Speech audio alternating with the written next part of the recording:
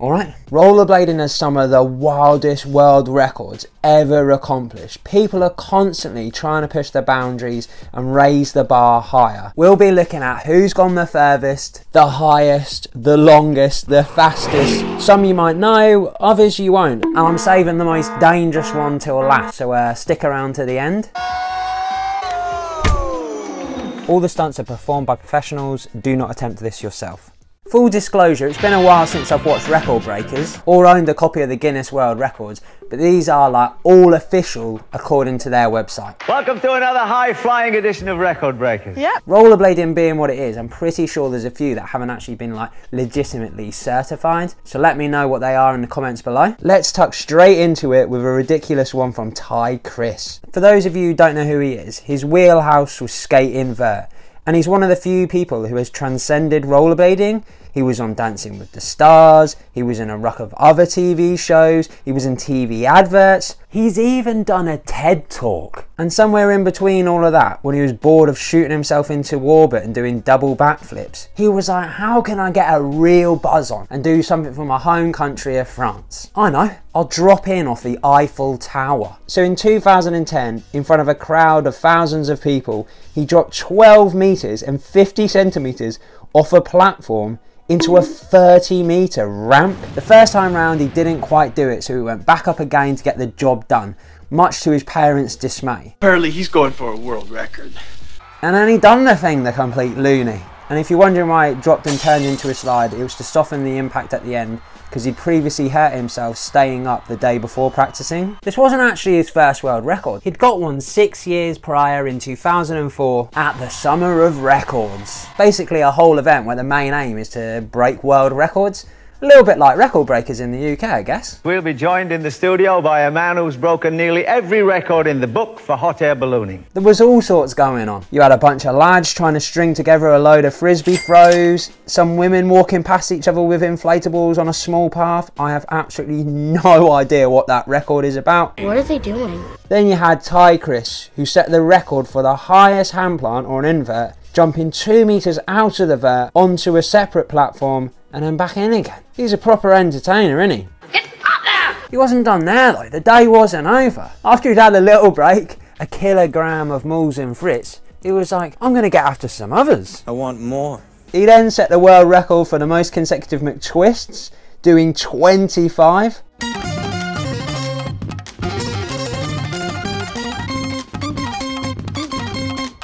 Then, a month later at the same event, but just in a different place, getting a taste for the McTwist, he set the world record for the highest McTwist at 2 meters and 35 out of the ramp. If Taig Khris gets a sniff of a world record, he's after it, man. Imagine what he was like as a kid. If you needed somebody to do it there, call on Taig. Get Taig to do it, man. He's bound to do it, man. He's a nutter. I heard at school they got all the dinner ladies to lie down in a row and he did a front flip over the lot of them. From Taig to another person who's transcended rollerblading, Chris Haffey.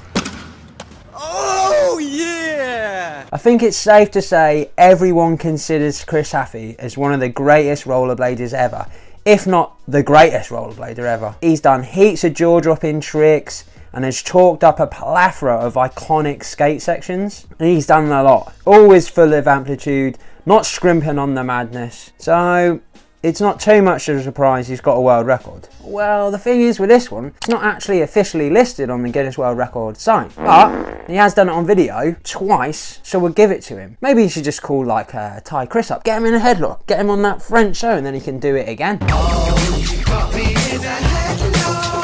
I digress. The year was 2001, Haffey was just 15 and trying to work out the best way to get through his frames in one grind. So Rob G found him the 666 rail and they both set about doing it. 666 rail, what does that mean? Because it's 666 feet long.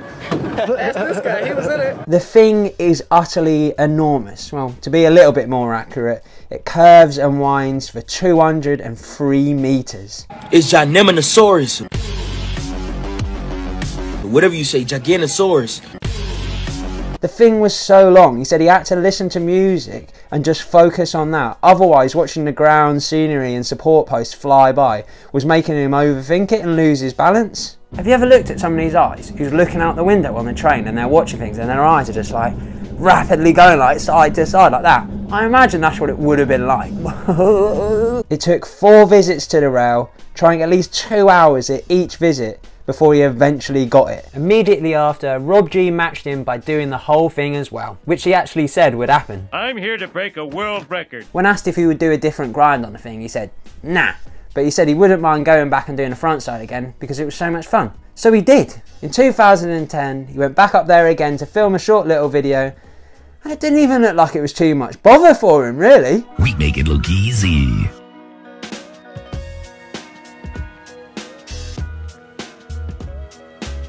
I mean, it just shows if you stick with anything, like, you're eventually gonna conquer it.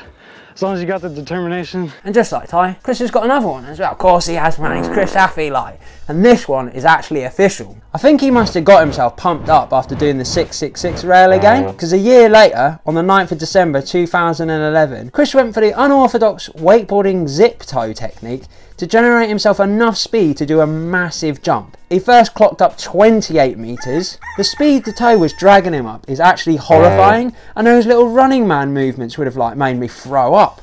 But Chris went for another jump. The second was slightly more stable, but still like nerve-wracking to watch. And this time Chris clocked up a jump of 30 meters. That's about 98 foot. And that earned him the world record of longest jump ever on rollerblades. The record was actually previously held by our mate Taig Khris, who jumped 29 meters at the famous French landmark Sacré-Cœur. I wouldn't bet against him coming back and trying to go further. He should try and jump across the River Seine. Now for one that's a little bit different, a little bit outside of the aggressive side of things. In the words of Ronan Keating,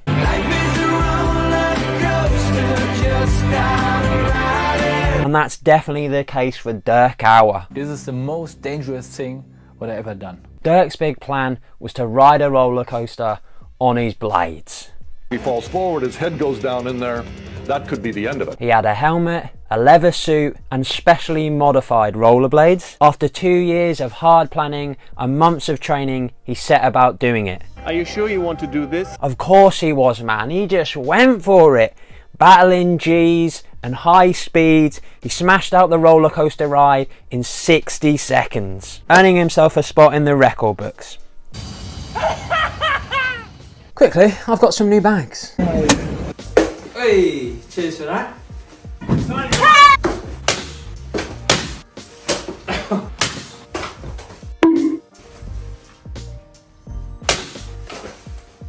Spotty Dog. Spotty Dog snack sack, available now, link in bio. We're heading to Germany, known for very long parties and giant fish tanks. Germany has a fair few decent rollerbladers, but none of them have achieved what Mirko Hansen has. Mirko was an enthusiastic rollerblader, but he got to the point where he thought, I've gone as far as I can with this, and the next logical step was to stick the rascals on his hands. Didn't fancy just triumvirate or like wizard skating maybe?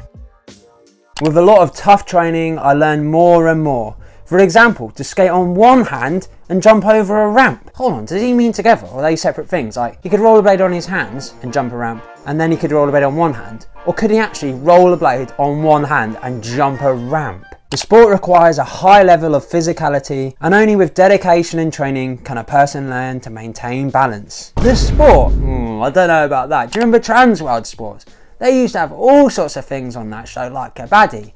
But I think even they would have been like hard pushed to convince people that rollerblading around on your hands was a sport. But, you know, fair play to him.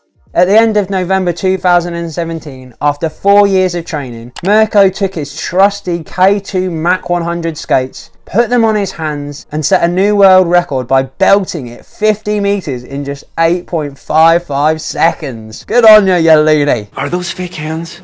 No. The Germans do like a slightly odd world record. Another example is the fastest inline skating marathon dressed as a superhero. In 2018, Jochen Glassbrenner dressed as a superhero and smashed out the Berlin Marathon in 1 hour, 12 minutes and 55 seconds. And I mean, obviously he was dressed as the Flash.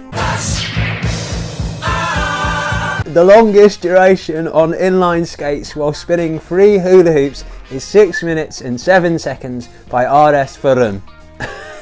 Back to the trick side of things again, and the French, mate. Another nation that loves a world record. Are we world record ready? In 2005, Romain Godiner went for a 2-piece. First he went for the highest ever 360 flat spin at 5 meters and 40 centimeters. I'm not sure if that's like the perfect flat spin, but you know, it's an official record apparently. And he also has the highest 720 at 4 meters and 25 centimeters. Unfortunately, I couldn't find the official clip for that one, but I did find this, which is a reminder of like the risks people are taking when they're trying to achieve these records. Glad to see he recovered from this one. The other flying Frenchman bagging himself a spot on the world record books is controversial figure Stéphane Afano. He loves big stunts, huge spins, and also throwing a complete wobbler, one of which was broadcast worldwide at the 2008 ALG World Championships. After losing out to Frankie Morales, he had a complete meltdown, man. He's also managed to get himself banned from Winterclash and the fees, but that's not stopped him from setting the world record for consecutive flat spins when he did 16. Again, I couldn't source any official footage on this one, but I imagine it's like being on the wall sits, man. 16 in a row, that'd be horrible. Oh, my head. I imagine another way to recreate that feeling would be to lie down on a roundabout and have somebody just spin you around for ages until you slide off the thing. Talking of massive spins, who remembers Shane Yost? Shane was a phenomenal vert skater with really clean style and incredible flair. He was the first to ever land a switch 1080, and then at the Gravity Games in 1999, he went all guns blazing for the first ever frontside 1260. He had a few goes, but he just couldn't seem to stick the landing. But with the crowd going absolutely bananas for him, he got back up there and he landed the thing. Skipping forward to 2013 and 16-year-old Wake Shepman. Kinda feels like Wake has been training for this moment from a very young age, and he's definitely very at home skating big transition. So in the August of that year, he blasted out the first ever 1620 on rollerblades, which is 4.5 spins. My washing machine's not even capable of 4.5 spins. Then a few years later in 2016, he did the trick again in front of a massive crowd on the last stop of the Nitro Circus tour. World record. Now for a few that involve going really, really far. Run, Forrest, run! Run, Forrest! In 1992, we had the 25th Olympic Games in Barcelona. Old Billy Boy Clinton was elected as the 42nd US president. Our favourite backward jean-wearing duo Crisscross released Jump. And Damien McGee skated from Land's End to John O'Groats in a record-breaking, probably soul-destroying, 9 days, 5 hours and 23 minutes. Oh, crikey, mate. That is 1,189 miles, about 132 miles a day. We're not doing that. If I'm on public transport for more than an hour to go skating, that annoys me. 132 miles a day for 9 days. I reckon after about 50 miles I'd start hallucinating, man. Looking down and my feet look like hobgoblins, like, whoa, man. The fastest marathon backwards on inline skates is 1 hour, 38 minutes and 40 seconds. This was achieved by Thomas Palmi, again at the Berlin Inline Skating Marathon. Thomas basically said, yeah man, it was double hard, but when I was struggling, I just thought about Jeff Stockwell and how good he is at skating fakie. The fastest 20 cone slalom in inline skates is 5.04 seconds. This was achieved by Gua Fang of China. Surprised he didn't shake his hips off. That'd be like living inside a snare drum or something. The greatest distance on inline skates in 24 hours is a staggering 337.77 miles. This was achieved by Mauro Guenzi in 2004. Everyone loves a conga. And in Spain in 2016, the longest inline skating chain record was broken with 321 participants. I reckon that one could be absolutely destroyed at the Winterclash, man. Just get everybody in line going around the skate park. Come on, man, that's what we want. We want people doing stunts and we want, wow, the records being broken. Have you ever heard of Frisbee Rob? There's two things that Frisbee Rob loves. One, Frisbee, obviously. The other one, rollerblading. And do you know what he really double loves? Doing them both at the same time. He loves it so much that he's got himself a couple of records. He's got the longest flying disc throw and catch on inline skates, and also the longest flying disc time aloft on inline skates. Which, if I understand this correctly, is him just lobbing a frisbee, but he's on skates when he does it. Hang about, so if I just combine anything else with inline skates, I could probably smash out a few records there, couldn't I? Like, I'd do a little bit of fishing with my skates on, like biggest cod ever caught or something on inline skates. Most bullseyes in a row on inline skates. Welcome to Bullseye. It's a game about the nation's most popular indoor sport. Most boiled eggs eaten in a minute on inline skates. Biggest thumbs up ever given on inline skates. Look at that one, mate. Hey guys, so this is my thumb. Have never lost a thumb battle. People might think that's stupid, but there is actually a world record for somebody doing a bungee jump and dunking a biscuit into tea. One thing we haven't covered so far is speed. The fastest speed on inline skates downhill was achieved by Sandro Bovo of Italy when he clocked in at 77.47 miles per hour. You're going to skate down that massive hill really fast? Yeah, no Bovo, mate. My cousin actually got stopped by the police once for breaking the speed limit skating down a hill. I don't know if they thought that was going to put him off, but he didn't. That was just like a reward. He was like, oh, sick, yeah, nice one. Broke the speed limit, did I? The fastest 100 metres on skates is 12.97 seconds, achieved by Abhir Seknavale of India in 2020. Randomly reminded me of a TV show that estimated the speed a cockroach could run if it was human size. They made an animation and everything. Now this is a dangerous one, and you might have actually seen a few people getting sketches off cars in rollerblading before. I'm pretty sure Sam Crofts clocked up a bit of G-force getting a toe in off Jamie Harris in one of his promo videos. He was absolutely firing along, man. He's got fires like Chris Hoy. But the official world record breaking speed achieved by a towed inline skater is 163.23 miles per hour. Can you imagine the speed wobbles and the fear?